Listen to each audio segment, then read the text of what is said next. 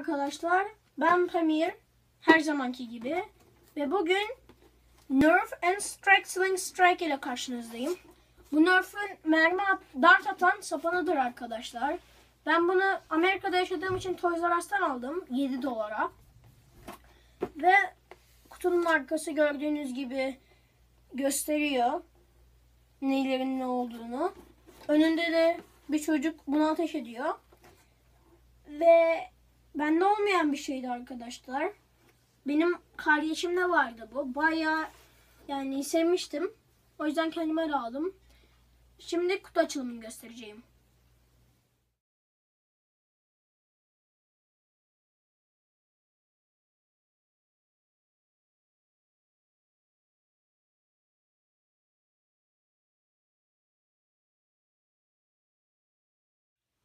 Arkadaşlar bu silah böyle hazır gelen bir silah değildir.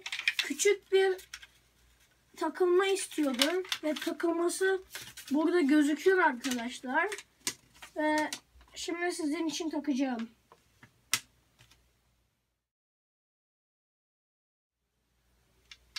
Gördüğünüz gibi arkadaşlar silah taktım. Bayağı kolay bir takma işlemi var.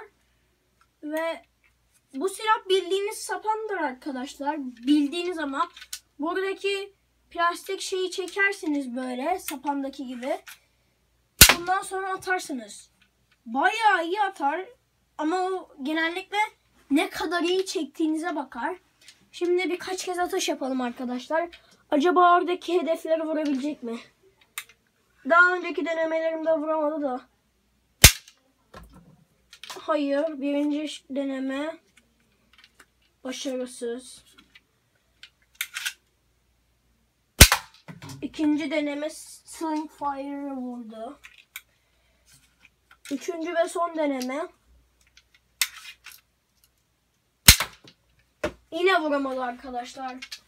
Bu sapan gibi olan silahımız Slingstrike'dır. Ama nişan kabiliyeti sıfırdır. Sıfır. Kaç kez denedim, hiçbirine vuramadı arkadaşlar. Eğer havalı gözükmesini istemiyorsanız ve cebinizde taşıyabilecek bir şey arıyorsanız, mesela Rebel for Victory gibi, bunu savaşta bir yerinizde taşıyamazsınız. Ama bayağı yani ne kadar çekerseniz, ne kadar uzağa çekebilirsiniz o kadar uzağa atar. O güzel bir özelliktir. Ama dediğim gibi nişan alma kabiliyeti neredeyse sıfırdır. Yakından yapsak vurdu. Ama yakından yaptık. Ben Pamir, izlediğiniz için çok teşekkür ederim. Ve bu silahı eğer havalı olduğu için almak istemiyorsanız sadece onun için alabilirsiniz. Çünkü güç için alsanız uzak gider. Ama savaşta bunu kullanamazsınız arkadaşlar. Ve yeniden Pamir gider.